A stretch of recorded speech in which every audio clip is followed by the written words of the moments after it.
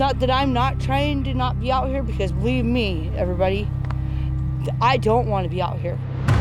I know myself, I'm ready to go back indoors. It sucked. You hear people throw out some rude remarks saying, get a job, you filthy bum.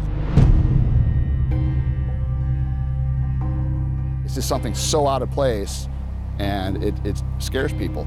There's got to be an answer to solve this problem rather than just keep pushing them from neighborhood to neighborhood.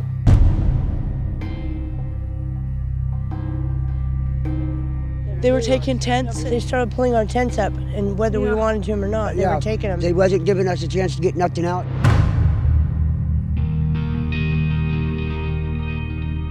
And the garbage is the worst, and it smells like feces over there. We've witnessed daily drug use and drug dealing in broad daylight.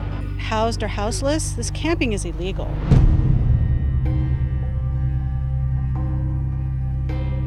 I don't want this camp to stay here though, because now my children have been put at risk. They steal stuff off of our porch, out of our yard. They go through our garbage cans. It's not that I feel unsafe in my home. I feel unsafe now leaving my home.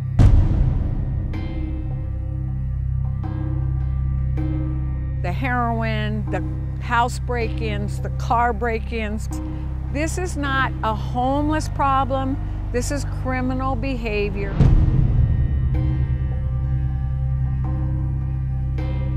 Why are we seeing so many tents? On any given night, we've got 1,600 or more people sleeping outside. This is a very human and very real and complicated situation. Given a choice tonight, would you rather sleep in a shelter or in a tent? How long have you been in Portland? My opinion, my outlook on things, I really believe that Portland could do a lot better. Portland's always had homelessness, but this is different. The tents, they're visible. They're in your face. Yeah, they are. It seems like they're everywhere, but there are also people living inside those tents. And you know, during this process, we spent time with more than 100 of them. It's no way to live.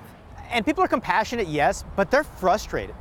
The tents, the trash, it's changed the look of our town. And it's pretty clear by this point that there's no easy solution. But before we even begin to talk about solutions, we wanted to kind of get to know who's living inside these tents and why. This is the survey that we created. Basic questions, just a few of them, asking about how long these people have been living in tents, why they're living in tents. And really our goal is to go out and talk to these people who are living in tents, whether it be on the roadside, in a park, wherever we find them. It's kind of embarrassing sometimes, you know, because this is the first time I've really been this homeless. So we're going around and we're surveying 100 people living in tents to try and find out more about who these people are.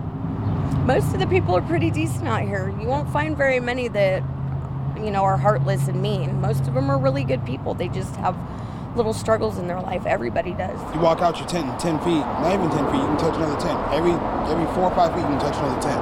There's a lot more tents now than there were before. Well, why do you think that is? People need housing. I mean, that simple. They need housing, they need help. Not everybody can do it by themselves. You know, we're not all able. For all those people who drive by and see your tent, I mean, what would you want them to know about you? Or should they know about you? I'm human just like them. Just fell down and just need help getting back up, I guess.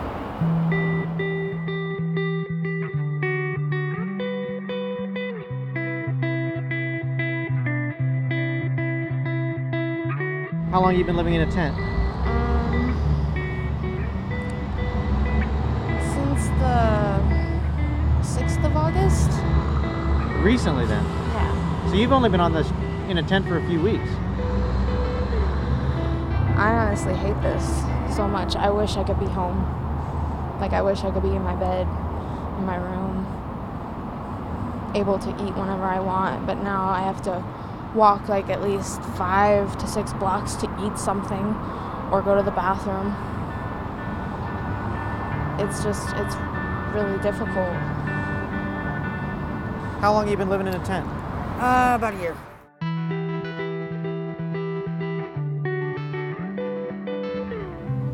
This ain't as easy as most people think.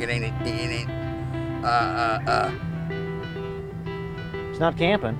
No, it's not even close. I love going camping, and this just ain't it.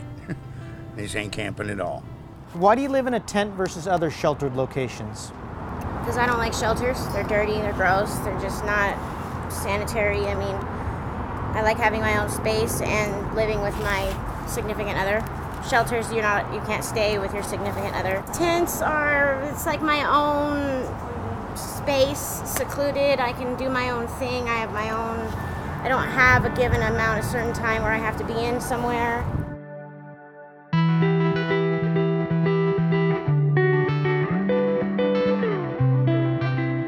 A shelter, I can't go because of my dogs, and I'm not willing to give my animals up. My animals are like family to me. I'm not willing to give them up for somebody to be in a shelter.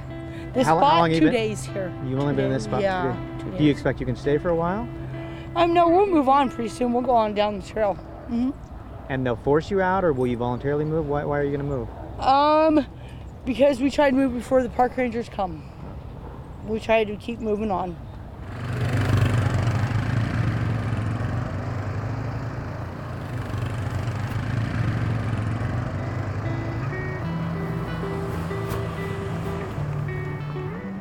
It's the challenge for these folks. I mean, they don't know necessarily how long they can be in one spot for a certain amount of time before they have to pack up and head somewhere else. So, you talk about insecurity. I think this is part of it.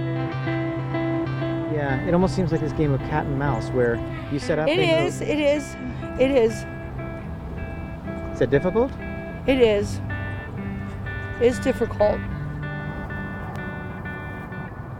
So where are you going now? Not really sure. Just move to the next spot?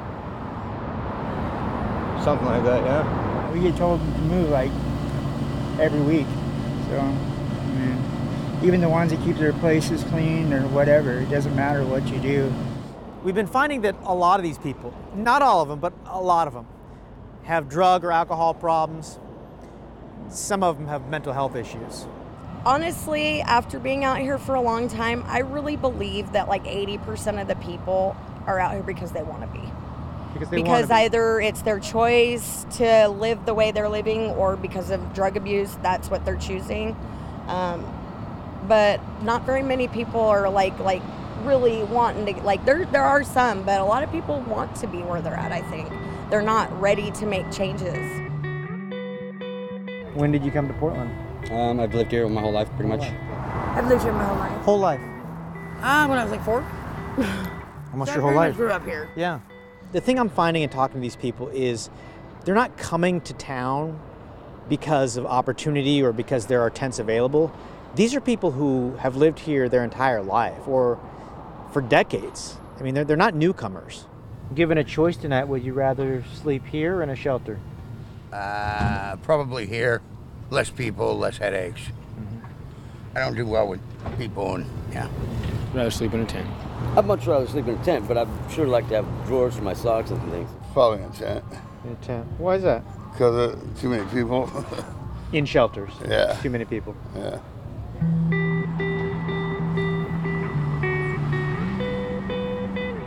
For you, are there other options besides a tent? I mean, are there other places you could stay? I don't have any family here. I got my oldest boy.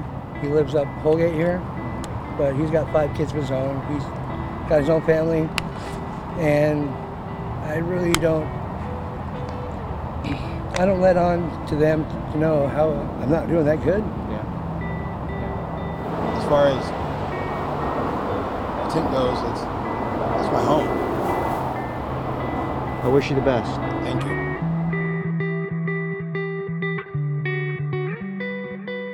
That's the thing. You talk to these people living in tents, they all have a story. Yeah, I mean, it happens every time I walk into a homeless camp. I always meet somebody who grabs me in some way, whether they, sort of pull at my heartstrings or they piss me off, they make me happy, they make me frustrated. In this process, I met a woman named Willow who actually let me spend a few days with her. All right, so we're here. It is Wednesday morning. We're here kind of where the Springwater Corridor meets Foster, and we're here to find Willow. When we first met Willow a couple of weeks ago, she was staying where 205 crosses Woodstock, and she'd been there for a while, but that was ODOT land, and we've covered this a lot. ODOT crews came and told her and her friends to move along, so they have now moved to land just next to the spring water corridor, and they said, hey, if you want to come follow us, you have to come here. So we're coming here. We haven't seen their new spot yet. We're going to go find her, and the plan is to pretty much follow her throughout the day. So let's go do it. Willow has told us where she'd be. Anybody back here? But it's not exact.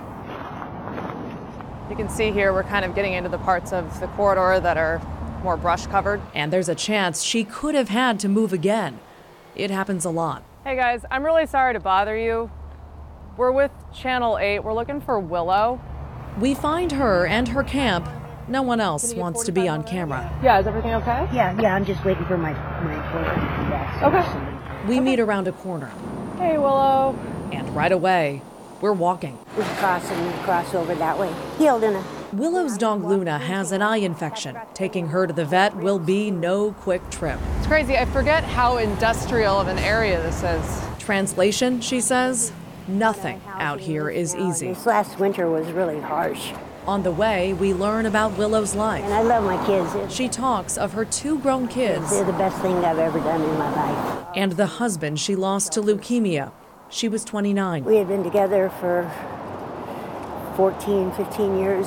After that, her life and her business in California collapsed. I just couldn't stay there because everything reminded me of it. That is one reason Willow is homeless. The other, she's epileptic. Weekly seizures leave her tired and confused. She lives off of disability, roughly $700 a month. I mean, it would take all of my check to pay rent. Yeah. And then I would have nothing to live on at all. 10 a.m. We're at the Max stop. I'll be right back. Break time. I got a brand new pair of whiskey. You got a brand new key. I think that we should get together. Try them out, you see. It's crazy to think about. All she's trying to do is get eye cream for her dog. Her dog's had this eye infection on and off for a year, and she blocked out like 4 hours of her day for this one errand. For most of us, we take our dog to the vet, maybe an hour, hour and a half. You can do it on your lunch break. For her, this is her day, and it might not even work because it depends on if the clinic has time. We're riding the Green Line north. This route is familiar. Yeah, this bridge coming up is where we stayed when I was first homeless. Willow's been homeless in Portland for almost a decade. How many would you say were staying under there? About 5 to 9. 5 to 9? Yeah. Is there a point where it's so many people in one spot that it can get kind of crazy? Oh, well, yeah, it is. Like it's the Springwater corridor. There was so many people that it was like never quiet. Here, Luna. We get off at 82nd Avenue and walk to the Portland Animal Welfare Team. That's a nonprofit that provides free vet care. I told him it was because of... Most days you need an appointment. We don't have one. And you go primarily by Willow? Willow, yeah. Staff ask Willow for ID. That's a problem. My backpack was just stolen not too long ago, and fortunately I kept my picture ID and my phone case, but all the rest of my ID and stuff was in there. We hear that a lot. Many living outside don't have any IDs. They've been lost or stolen. Without those, getting a job, an apartment, or a replacement is next to impossible. Today, Willow is out of luck. Luna, her eye pink and swollen, won't be seen by a doctor. Would you be able to come back for an appointment next Wednesday, the 23rd? We head out. So they said to come back in a week? Yeah, next Wednesday. Is that frustrating to you, or is that okay? No, it's fun. It's great. At least she's going to be taken care of. I'll just keep cleaning it out because I have an eye wash. Next, on to another nonprofit. It's called Join. Willow gets her mail there, and her disability check is due. I stayed underneath the Max train. As we walk, we hear stories of how cruel people can be to campers. One woman was ruthless. She said, well, at least I worked, and I didn't lay on my back like you did, unlike you, or something like that. Like she was referring that I was a prostitute or something. How does that hit you as a woman? I mean, well, it's a little frustrating, people prejudge. At Join, Willow goes in. Yeah, I'll take some food. Minutes later, back out. Come on, baby, I know it's hot. Come on. And we walk away empty-handed. That check is late. It happens. One time it was like 6 days late. That's a lot. Yeah. I mean, if your rent is 6 days late or if your other bills.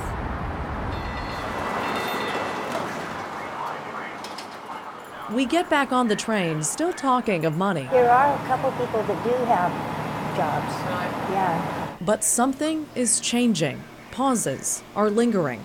Epilepsy is taking over. It's, I'm having like a little bit of an absence seizure thing that I told you about before. I can't think straight.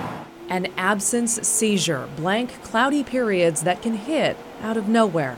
Yeah, I think I'm going to go when I go home. I'm going to take a pill and lay down under a tree or something. Willow's afraid a full-blown seizure is coming next. You want to just kind of chill and... So we agree to stop the interview. But remember, we still have to get back to camp. It's a long walk. We take it slow. Willow insists she'll be okay, but her day is done. That night, Willow had that full-blown seizure, the kind that leaves her exhausted and confused. The next day, crews ordered her group to move again. It doesn't matter that Willow is tired. Life on the streets goes on. I hear versions of Willow's story time and time again from people living in tents. They're all complicated stories and they don't have a clear path forward. Well, and one common thread we've heard from people living in tents, they've been here for years. But now suddenly we're seeing all these tents. Yeah. So what's changed? Homeless camps, crime, and trash in the Lentz neighborhood as people who live there asking the city for help. Neighbors have found their car windows smashed, their garbage ransacked. Neighbors in Lentz have had it with a seemingly endless cycle. Homeless camps get booted just to settle down. I've been a lot of places and I've never seen it like this, ever. Portland is the worst. They steal stuff off of our porch, out of our yard. They go through our garbage cans. We've witnessed daily drug use and drug dealing in broad daylight, people exposing themselves, defecating, urinating.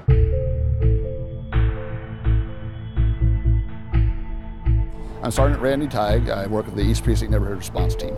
And from my perspective, it just slowly grew, and then it was like I went down the trail one day and went, what just happened out here? Well, why do you think tents, why has that created such conflict? I mean, I think what it is, it's just a symbol of disorder. And I think that our communities are not designed to support that. And when you see it's just something so out of place, and it scares people. I just think it's that simple. It's just not normal. And tents in a campground, normal. You know, tents along a bike path, not.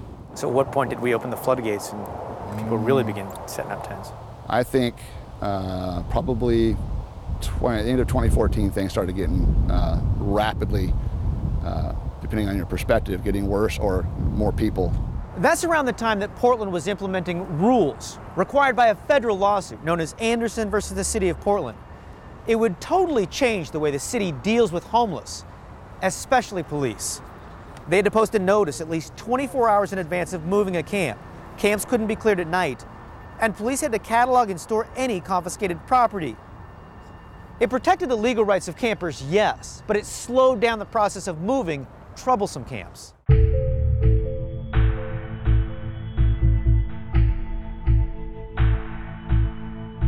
My name is Mark Jolin. I'm the director of the Joint Office of Homeless Services. Do we allow people to live in tents?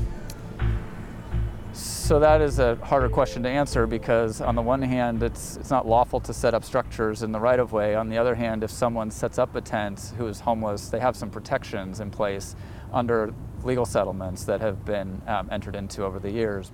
We've always had homelessness. We've had some tents, right? But now there's just much greater number of tents. So what's changed? So there are a couple of things driving that. To some extent, you know, we have this concentration of folks who are struggling with disabilities and are sleeping outside and don't have options right now, and they're gravitating towards tents, and there are fewer kind of out of the way places anymore for folks to go if they're going to be in a tent. So that's mattered.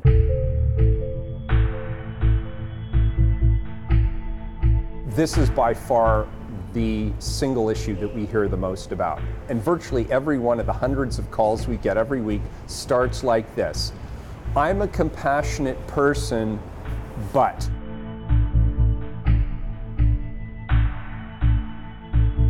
Homelessness has always been an issue here, though. Why is it, what is it about the tents that brings out this level of conflict and this, this dynamic from the community? You know, our city has been inconsistent and I would even argue ineffective in addressing the tent issue, focusing narrowly on that. For a number of years, we weren't even enforcing overnight camping codes. We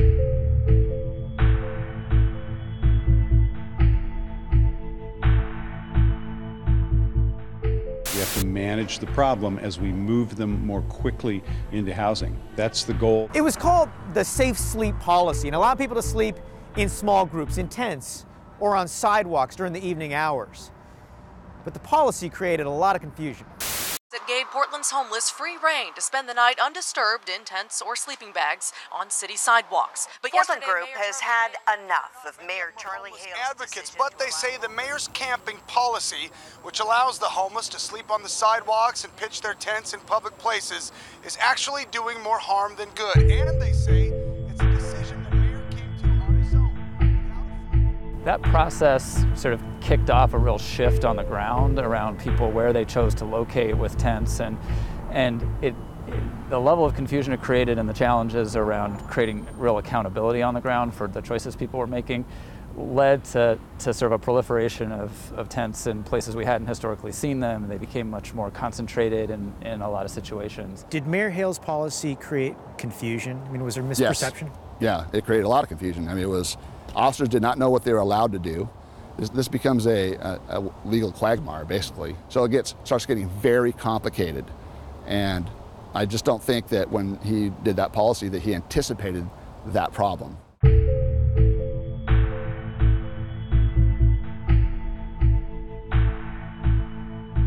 I think they're not doing nothing about it. I think there's nothing, and there's no law saying we can't put a tent up, is there? Charlie Hales wasn't around for an interview, but he sent an email and said, arguing about safe sleep is a sideshow at best. He pointed out that cities up and down the West Coast are dealing with the same issue, homelessness and tents. Portland's homeless situation, while it is dire, I'm not making any excuses, it is dire, the reality is our homeless situation is not as severe as it is in Seattle, San Francisco, LA, or other cities up and down the West Coast. We don't believe camping in a tent is a humane alternative to living in a warm, dry place with access to water, access to showers, access to laundry, and access to social services that can actually help people get out of homelessness. Do you foresee a day when there are no tents visible on the streets of Portland? I think that has to be our goal, in the sense that if we didn't have any tents on the streets of Portland, it would mean that we had figured out how to, scale our shelter and our housing programs to the level where everyone who found themselves with no better option in the moment had a better option. Our goal was not to solve this problem, but to better understand it. Right, remember, we wanted to figure out how we got here and who's living inside these tents. Yeah, because clearly there's no easy solution here, but maybe this is a step in the right direction. If nothing else, it might be a step in understanding the complexity of this problem, and again, just recognizing these are real people. They become invisible to a lot of people that just do not want to look in that direction. Spend a week in my shoes. It's not as easy as most people think. And they think it's, lazy bastards. No, it's a little more to it than that. And they look at us like a zoo animal. Just because we're homeless, it doesn't mean we're all bad. I mean, it's hard. It's really hard. And I wish people around us would care a little bit more.